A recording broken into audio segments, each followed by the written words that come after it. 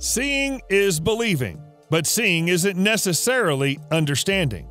You can't always tell what an ancient artifact is or what it was used for just by looking at it. In some cases, you still can't tell what it is or what it was used for, even after an extended period of study. There's something a little mysterious about all the artifacts you're about to see in this video, so prepare to be puzzled. Some of the earliest works of art created by our ancient ancestors are representations of the world they saw around them. As an example, here's a 4,400-year-old wooden snake carving from Finland. The unusual artifact was discovered by archaeologists working at a site close to Järvensuo in the southwest of the country. The life-size snake, which is around 20 inches long, is a relic of the Neolithic Stone Age. Nothing like it has ever been found in the country before its discovery in June 2021, so archaeologists view it as a new insight into the ritual imagery and artistic expression of the people of the era. The Stone Age rock art of Northern Europe often depicts humans holding snake-shaped rocks, but this is the first example of such an artifact being discovered for real. The area would have been wetlands 4,000 years ago, and so snakes would have been a common sight for the people living nearby. The significance of the snake as a symbol is unknown. It's likely that it would have been wielded like a staff and perhaps thought to have magical powers, and may have belonged to a shaman. If you were to go to a bar and ask for a pint of beer, you'd be served your beverage of choice in a glass that would probably look a lot like this. This isn't a humble pint glass, though. It is in fact the Warring States crystal glass of China, and it's over 2,200 years old. The stunning crystal artifact was found in a Warring States period mausoleum tomb in Hangzhou in 1990, and immediately caught the eye of archaeologists because of its close resemblance to a modern drinking vessel. You'd be a lot more upset if you dropped this glass than you would if you dropped a pint glass, though, because it's made from very high-quality natural crystal. It's considered so valuable that it's one of only 64 artifacts that are legally prohibited from ever leaving China, not even for international exhibitions. The identity of the tomb's owner was never determined, which makes the history of the glass a little mysterious. No object like it from this era has ever been discovered, and we can't be certain of its purpose. It's tempting to dismiss it as a drinking vessel for someone of immense wealth, but why go to the trouble of making such a thing out of crystal? The words ancient curse rarely have positive implications, but curses weren't always written with negative intent in ancient times. Take the Pella curse tablet, for example. Despite the scary name, archaeologists believe it's a so-called love curse written by a woman named Dagina, who wanted to make a man called Dionysiphon fall in love with her. It's written in the Doric Greek dialect on a lead scroll and is roughly 2,400 years old. The artifact was found in Pella, Macedonia in 1986.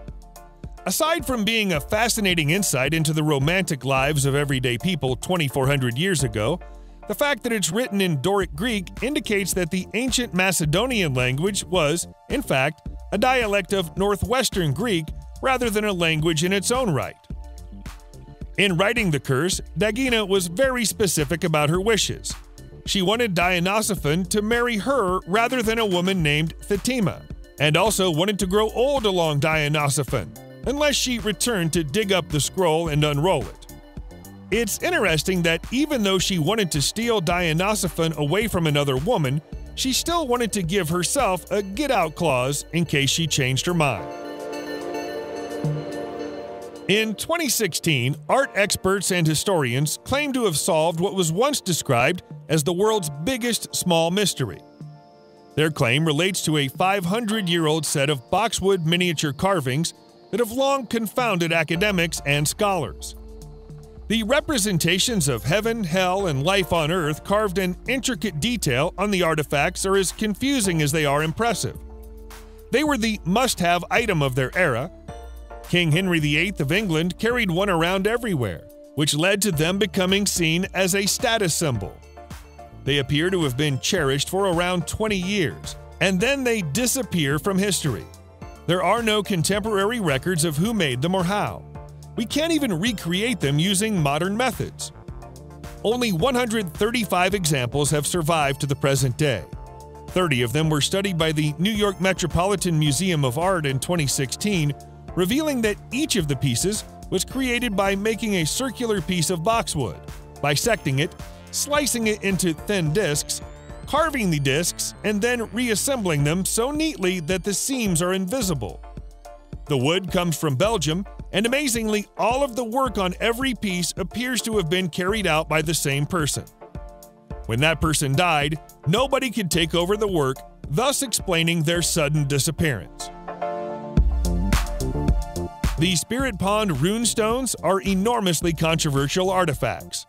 If taken at face value, they appear to suggest that the Holy Grail was brought to North America in ancient times. That's precisely why so many archaeologists and historians write them off as a hoax.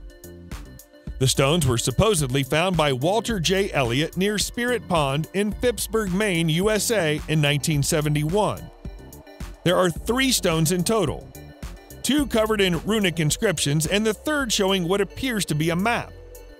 Elliott took the stones to Bath Maritime Museum, where they were identified as Norse runes by museum director Harold Brown. For the sake of balance, we should point out that Harvard professor of Scandinavian languages, Einar Hagen, also examined the stones and immediately dismissed them as fraudulent. More recently, though, a succession of reputable academics have warmed to the idea of them being genuinely Scandinavian in origin and perhaps connected to a Viking voyage across the sea in 1405. Forensic geologist Scott Wolter goes farther, claiming the stones tell the story of the Knights Templar fleeing persecution in Europe and bringing the Holy Grail with them. In this version of history, the Holy Grail is the living bloodline of Jesus Christ and Mary Magdalene. Wolter's theory is probably wrong, but maybe it's time someone gave us a definitive answer about the authenticity of the stones. Since we're talking about hard-to-decipher ancient stones, let's check out this 13,800-year-old engraving. It was found at the archaeological site of Mole del Salt, Spain in 2013. And if archaeologists are correct in their interpretation of it, it's a very primitive map. To be more specific, they think it shows the position of huts in a hunter-gatherer campsite. That would involve a greater degree of site planning than we usually associate with the hunter-gatherers of almost 14,000 years ago. The schist slab is engraved with 7 semicircle shapes, which have been interpreted as huts based on their shape and proportions. That might make this Paleolithic inscription the first representation of a human social group ever found in Europe. Quite why an ancient artist would want to make the inscription is unknown. It could be a simple case of a bored person idly sketching the campsite as it appeared to them in that particular moment. Alternatively, it could be a plan for the ideal formation of camps and huts, which the tribe carried around with them from location to location. In either case, it implies that camps and huts stayed in one place for longer than most historians currently believe. The Middleham Jewel was found by amateur metal detectorist Ted Seaton as he walked along a horse trail close to Middleham Castle, Yorkshire, England in 1985. It was a discovery that changed his life. The jewel is actually a gold pendant from the 15th century and may once also have been a reliquary, though its internal cavity was empty save for a few scraps of fabric when it was found. The pendant is set with a blue sapphire and engraved on each side with religious scenes, including the crucifixion. Such is the elaborate nature of the piece that some historians feel it may have belonged to Anne Neville, the wife of Richard III. The blue of the sapphire, along with the presence of several female saints among the inscriptions, may suggest that the jewel was a gift given to assist with the process of childbirth. When Ted was granted permission to sell the jewel in 1986, he received £1.4 million for it, but that wasn't the end of the story. The British government refused permission for the jewel to be exported to its foreign buyer and raised further funds for the Yorkshire Museum to buy it instead, eventually acquiring it for £2.5 million. Could this shattered vase help us to solve the mystery of what happened to the ancient Maya? Some historians believe so. This is the Comcom vase, which was found in an ancient royal palace in Belize. It's elaborately decorated with hieroglyphs, many of which tell the story of a king of Comcom, who apparently performed a frog-like dance after important military victories. Archaeologists from Texas's Baylor University, which was responsible for the discovery, say the vase comes from the very early 9th century. Only about 60% of the vase has been found and put back together. The 9th century is of vital importance when trying to understand Mayan history because this was when their civilization began to collapse for unknown reasons. Among the partially translated tales told by the hieroglyphs on the vase is one of the Comcom king leading a successful military raid on the Mayan territory of Yaxha. Another tale talks of the leader of Tikal being sent into exile. From these short excerpts, it appears that the Mayan civilization collapsed not in one fell swoop, but after a series of attacks from surrounding territories, accompanied by the droughts and famines we were already aware of. We shouldn't read too much into 60% of just one single vase, of course, but it's an interesting insight. For hundreds of years, the biblical Seal of Solomon was thought to be a myth. Said to have belonged to the ancient king of Israel, the artifact is said to have many magical powers, including the ability for its owner to speak to animals. The magical powers are obviously mythical, but in 2017 we found out that the artifact might be real. In late 2017, Turkish police arrested a suspected tomb raider and searched his property in Amasya province. There they found this ancient bronze seal. They also found a golden bull figurine, 5 solid gold tablets, and a bronze charm. But it's the seal that caused the most excitement. The Bible tells us that the name of God was engraved on Solomon's ring, allowing him to summon and control demons.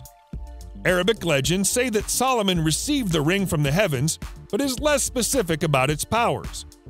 If the seal really had such powers, the smuggler would presumably have used them to fend off the police.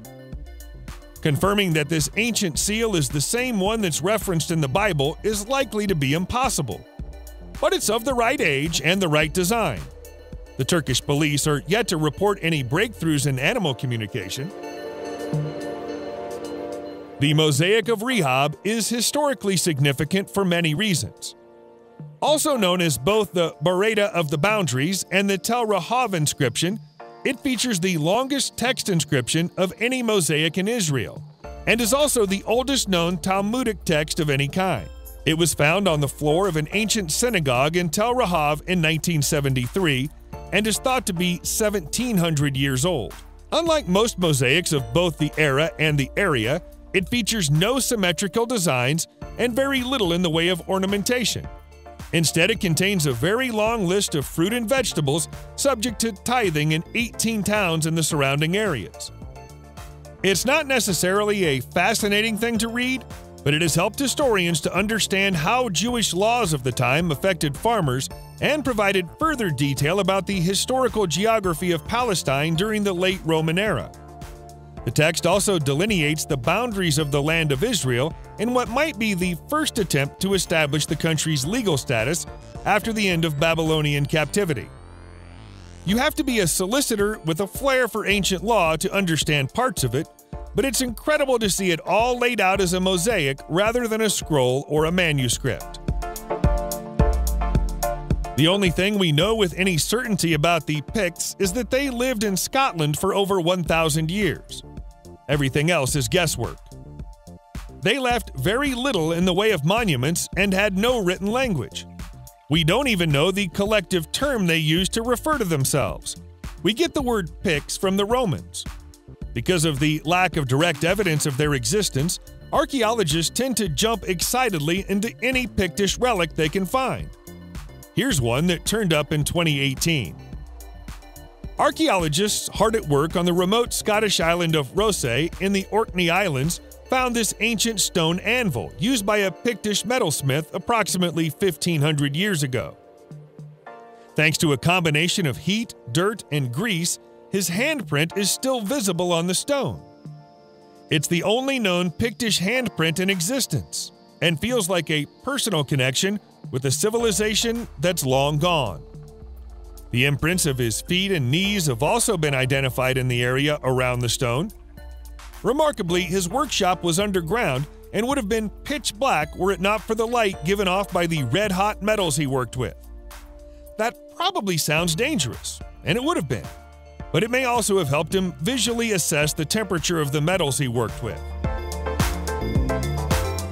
The mythical figure known as Roland appears in the folklore and legends of several European nations. Aspects of the tale change from country to country, but he's most commonly said to have been a mighty medieval warrior. In France, he's said to have been the nephew of Charlemagne. That might even be true. A figure that historians believe might have been inspired by tales of Roland fought in the Battle of Roncesvalles Pass in 778. In every description of Roland, he carries his mighty sword, Durandal, with him. French legends say that he was given the sword by Charlemagne himself, who received it from an angel. The Italians say that Roland inherited the sword from Hector, the legendary hero of Troy. It's tempting to write the whole thing off as fiction, but there's the small matter of the sword that's embedded in the wall above the doorway of Chapelle de Notre Dame in Rocamadour, France. This weapon is definitely very old and is consistent with the design of 8th century blades. Could it be Durandal? We'll probably never know. The chapel guards the sword fiercely and has never allowed any testing to be carried out on it. Subscribe to the channel and turn on notifications, and you will be the first to know when a new video comes out. Thank you for watching, and see you in the next video.